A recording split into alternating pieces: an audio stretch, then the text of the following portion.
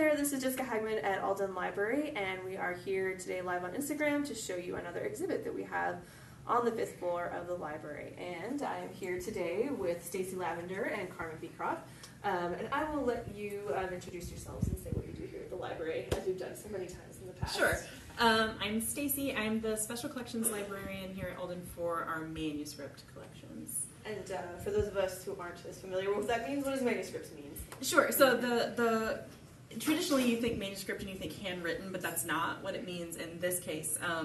Our manuscript collections are essentially our archival collections that are not OU history related. So it could be anything from, Civil War, World War II collections. It could be literary figure collections. In this case, we're going to be talking about collections related to the Athens Mental Health Center.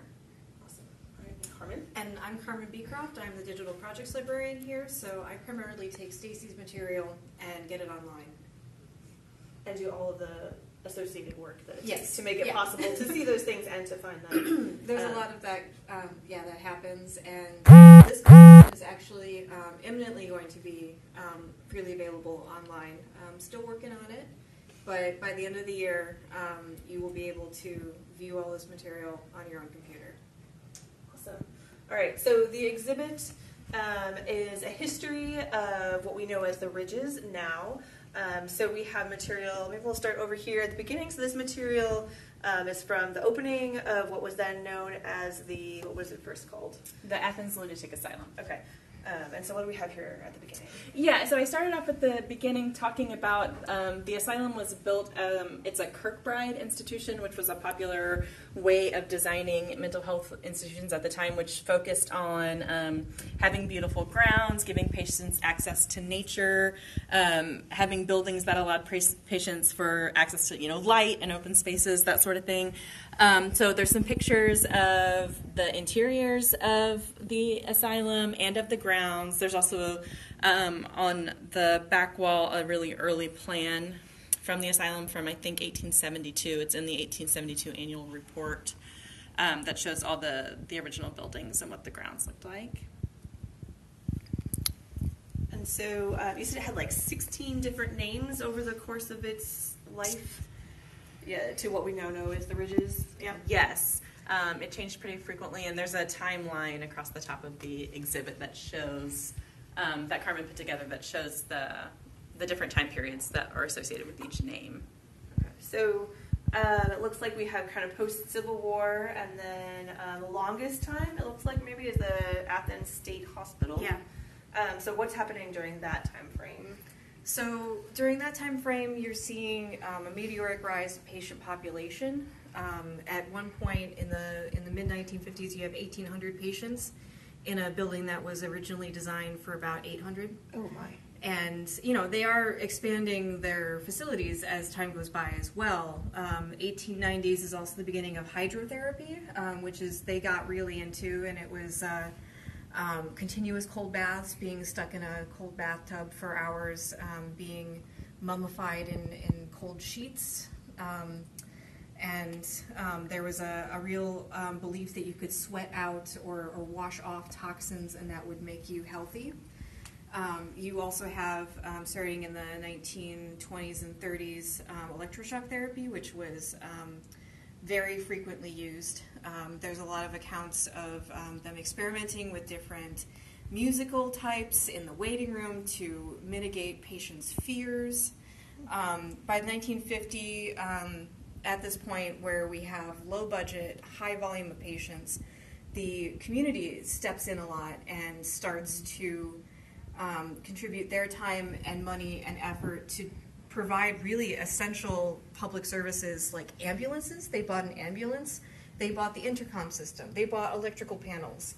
They were doing stuff that you would really consider the state's responsibility. Mm-hmm. And these were mostly women in the community. The Athens State Hospital Auxiliary was very active at this time period, and they would do things like take the patients shopping. They would, things that are often devalued as, women's frivolous pursuits like garden clubs, book clubs, ways to enrich patients' lives when there's no line item in the budget for it. They did have a recreation who we see department. here? Yeah. Okay, so You see the Gray Ladies in their Red Cross uniforms. They were a volunteer organization. They did significant fundraising every year. And you can also see the publication of what was then the Ohio Department of Mental Hygiene and Corrections, which was also had charge of state prisons, was saying that they needed, what was it? They needed $107 million to retrofit their existing facilities, and all state hospitals in the state were 12,000 patients over capacity.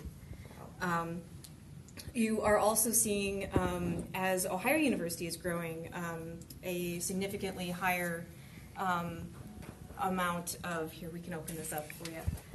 You're seeing a lot more engagement in the student population, and especially with use of the grounds.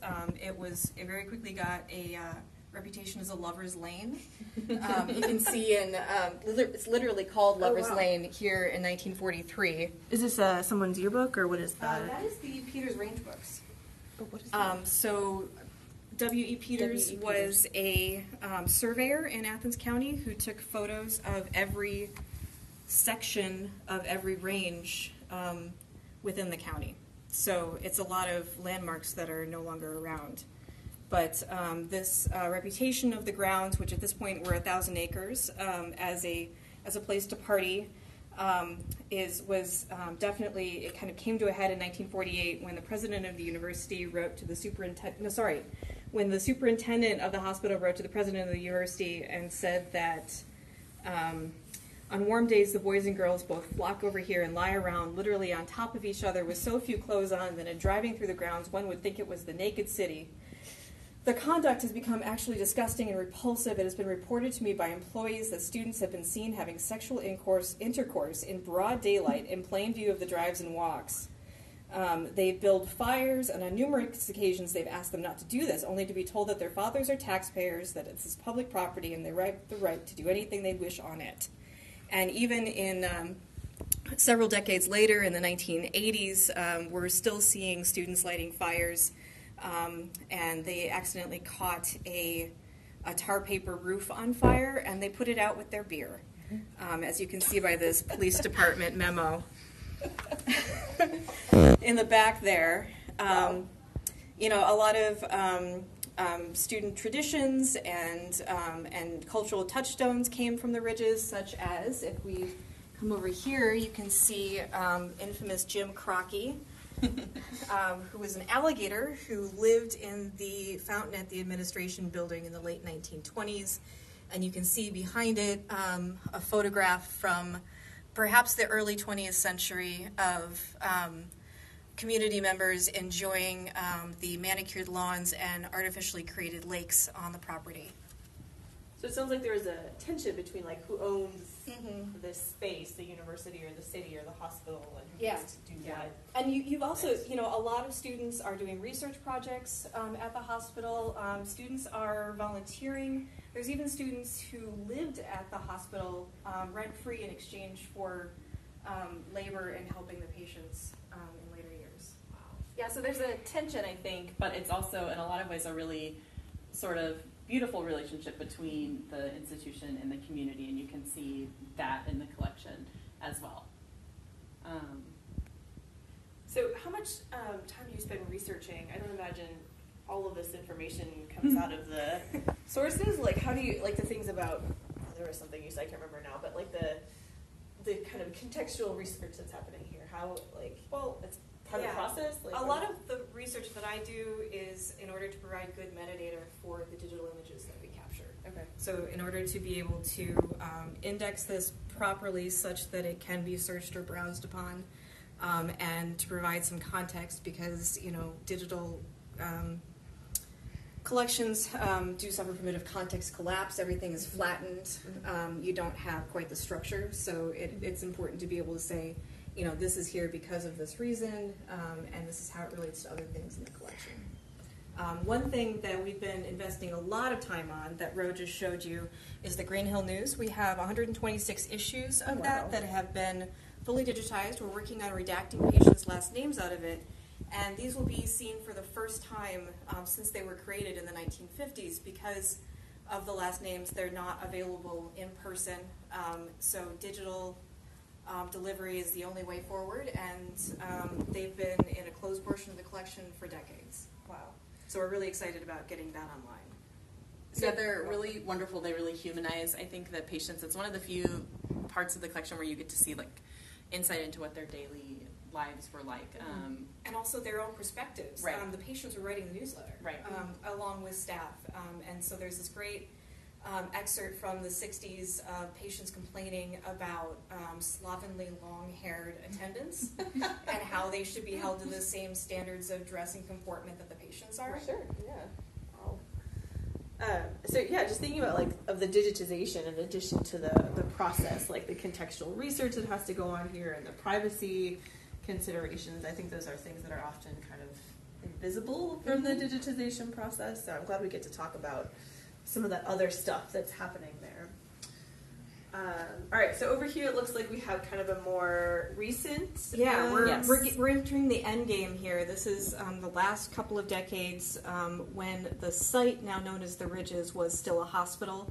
As you can see, this bifurcation on the timeline, there, the hospital itself moves off-site. It becomes much smaller, and the site itself is the Ridges, which is still in use today. Is the site of the Voinovich School. It's the Kennedy Museum of Art. Printing services. There's a number of university departments that use the buildings there. In the 1980s, what this space was going to be used for was still up in the air. There were a bunch of really interesting proposals, such as an equine park, a golf course, Acropolis World Gardens and Sculpture Park. One of the most controversial was an early biotechnology, bioengineering firm, which was dubbed in the letters to the editor to the Athens Messenger, the Super Hogs program. Is that the bionic? Yeah, the bionic thing. Yep, and Nice. Okay. the president's office did a couple of town hall meetings, and you can also see some talking points in yellow under genetic engineering notions of ways that they were trying to ameliorate people's fears about messing with what should not be messed with. And there's also fears about how this development would affect the natural resources and natural beauty of the site. Mm-hmm. And of course, these are conversations we're still having Exactly, today yeah. about what's Literally the still the same site, the same issues. Mm-hmm. The earliest building to be developed was the dairy barn into a dairy barn art center. It was an actual working dairy farm until I think the early 1960s. The building was derelict. It was going to be demolished. The Southeast Ohio Arts Council bought it, refurbished it, and got it listed as a historic place. As we move into the 1970s, we see a complete change in how people with mental illnesses are given medical treatment in the U.S. and campaigns such as humanization, which you can see in the far corner, a lot more emphasis on patients' rights. You can't open up the visitor's guide, unfortunately, or the patient orientation packet. You will be in the digital collection, and that shows a real change in, you are incarcerated here until we say you're fixed, and instead of going to a program of co-treatment and patient buy-in, and patients were given spending money, they were given their own clothing, and had the ability to move about much more freely. We would be remiss, however, if we didn't mention the fact that in the 1950s, between 1953 and 1958, the asylum, at that point, the state hospital, was the site of 219 lobotomies. 5 people died of that procedure. It was all the brainchild of this particular guy, Walter Freeman, who literally traveled the country in his lobotomobile, and that's what he called it, trying to fix people using this revolutionary technique of psychosurgery. after his theories were discredited, he couldn't, and he just couldn't deal with that. And so he spent the next several decades of his life going back to sites where he had done lobotomies and trying to prove that he had actually helped people's lives. And so he produced a lot of debunked studies about the outcomes of his patients. So what would you hope that someone who visits this takes away from the exhibit, or what do you see as kind of the, I don't know, the main, not the main point, but the I mean, I think my big main ideas, I guess, is a better, there we go. Yeah, my main hope for a takeaway for people, I think, is mostly just that these materials are here. They're really rich. That this is an institution that's been around for a really long time and has a really, fascinating history full of change. And so hopefully it just sort of makes people interested in the materials and makes them want to come back and look at them in the reading room or look at them online. Yeah, I do definitely want to emphasize the connection between the university and the community, and get people excited to do their own research. And so this, we've given you a little bit of an overview of what is available here, and it's up to you to take the next step. Excellent ending. All right, so thanks very much for telling us about that. I couldn't end it better than that. So I'll just say thank you for your time and for showing us this. And this is on the 5th floor of Alden Library. You can come in here whenever the archives is open. So time frame on that is 9 to 5 Monday through Friday and 12 to 4 on Saturdays during the semester. All right, so stop in next time you're here. Thanks. Yay!